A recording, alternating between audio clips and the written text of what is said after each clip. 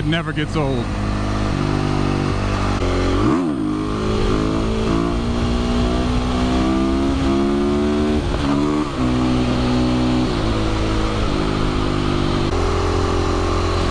What is going on, guys? Today, as you can probably tell from the title of this video, I wanted to talk to you about one of probably the best mod you could do to a supermoto, or probably really any bike, but we're going to focus on supermotos today, is upgrading your seat. Now, anybody who's ever ridden a supermoto could tell you that the seats absolutely suck. The OEM seats on basically every supermoto that I could think of, maybe not the 701, but it depends on who you talk to about that. The OEM seats are horrible. I don't understand why none of these manufacturers can get a good seat from the factory. Why does it take an aftermarket company and you to spend more money on a bike to actually be able to enjoy riding one? Now, the seat that I got is actually a gift from a couple friends of mine.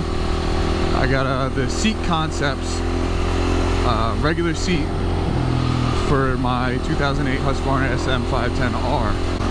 Now, the reason I went with the Seat Concept seat over any other aftermarket seat manufacturer was, one, the reviews, two, the price point, and three, looks. So this seat, I mean, for this specific bike, I'm sure it's different for different models and whatnot, is I believe this was $175. I don't know how much shipping was, but I know on the website this specific seat I got was $175, which for an aftermarket seat is extremely reasonable. With this seat in particular, it comes with the cover and the actual replacement seat foam. You have to use your OEM seat pan, so you have to, the one negative thing about the seat is you have to actually disassemble your OEM seat to put on the aftermarket foam and cover, which I was fine with because I knew it was going to be way better than the stock seat anyway, so I had no issues whatsoever tearing that seat up.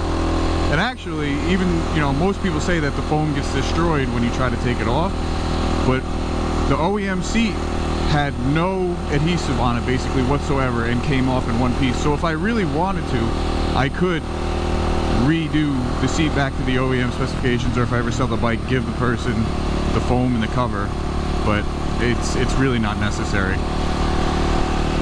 So every other seat that I looked at was close $300–400. I mean, if I'm not mistaken, I think all the seats besides this one were ready to go. You bought it, showed up to your door, and you put it on, and that was it. You didn't have to, you know, do the labor yourself to put the seat cover on. But honestly, anybody can put a seat cover on. You know, replace foam and put the cover on, and it's really simple. The only thing that I highly recommend is spend the extra money on a pneumatic staple gun. If you don't have a compressor, a handheld one works fine. I tried to go the cheap route with the, you know, the hand one, and I really wish I would have spent the extra $25 and just bought the pneumatic stapler, because it would have made life a lot easier. Because you're trying to pull on the seat cover to get it tight, to staple it down, and then you got to squeeze the heck out of the stapler, and it's a pneumatic one would be so much better. But the install was a breeze. There's nothing to it. You remove your old seat cover, remove the seat foam.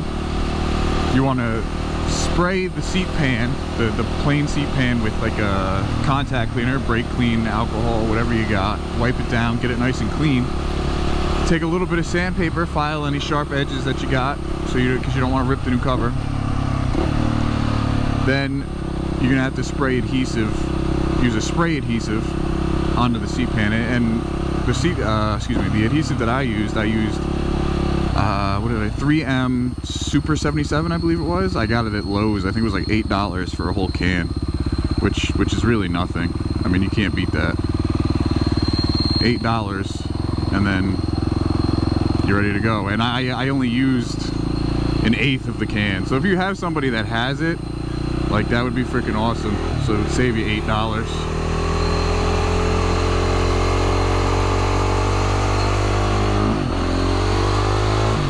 So that's basically the only tools you need. You don't even really need the sandpaper. You need the staple gun and the adhesive.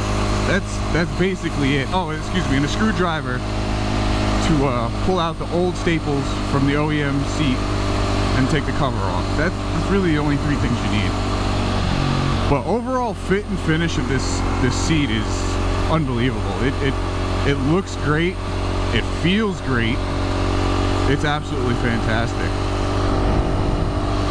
The only problem is I don't know if you could, yeah, you can see it a little bit. It's got a slight wrinkle, but that's because I was rushing to get the cover on. But if I really want to fix it, I could pull some staples and tighten it up, but I'm not really concerned about it. It does not affect the performance of the seat whatsoever.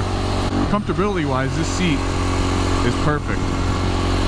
I used to only be able to ride this bike maybe 15-20 minutes before I'm standing up, you know, moving around, trying to get comfortable, switch from one cheek to the other cheek. And the stock seat is like sitting on a 2x4. This, it's like sitting in a lazy boy. It is. I could ride this bike all day and not feel sore at all. The foam itself isn't much thicker. I think it's just a more plush foam it's actually wider, so it supports you better. But it doesn't make the bike look funky either, which is why I didn't like some of the other seats, because they were wider, but it throws off the whole lines of the bike, and you can tell it's an aftermarket seat. This thing, unless you know what you're looking at, and besides the big, you know, logo on the back of the seat, it says Seat Concepts, it looks like an OEM seat. But for the money, the best mod that you could do to a Supermoto has to be upgrade the seat. Ask anybody, you know, guys that own DRZs, KTMs, other Huskies. You know, I even heard some people complain about the new 701 seat. Some people like it, some people don't. The nice thing, Seat Concepts offers a seat for the new Husky 701, and basically every other Husky that I know of from, you know, 04 up, I believe, at least street legal, maybe the TCs and whatnot. But it's definitely worth the money. I highly recommend upgrading your seat, especially if you're one of, you know, you want to ride longer than 15 minutes before your legs and, you know, butt starts to hurt, because that's no fun. Nobody wants to do that. But that's basically it. I just wanted to get out here, make a quick video, a quick honest review of something that I use. You know, obviously I'm not sponsored for this video. You know, Seat Concepts is not paying me any royalties or anything like that. I wanted to give these guys a good review, because it's amazing what a new seat can do. You can just change up riding altogether. Why is this guy? What is this? What? You okay? You okay? All right. All right. Yeah, it's amazing how what $175 can literally just absolutely transform a bike.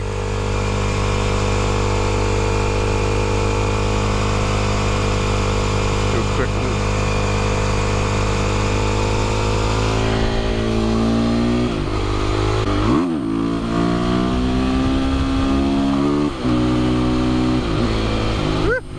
This thing is insane, absolutely insane. I can't get enough of this bike. So if you're in the market for a new seat, I highly recommend, can't give them enough credit, is the Seat Concept seat. You know, and if I ever get a future bike, I hope they make, and the seat sucks, I hope they make a seat for it, because these guys are great.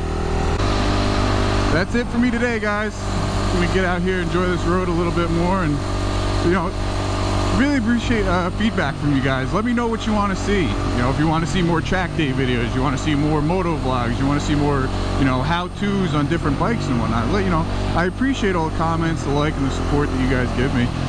You know, I'm not doing this to make money. I'm just doing this for fun. You know, I got a good job and all that stuff. I don't, you know, I'm not in it for the money. I'm just in it to have fun and make cool videos, because I know I like watching videos on YouTube. So anyway, I'd appreciate you guys' support. You know, like, comment, subscribe, all that jazz, the usual stuff. I'll see you guys next time. Later. taught me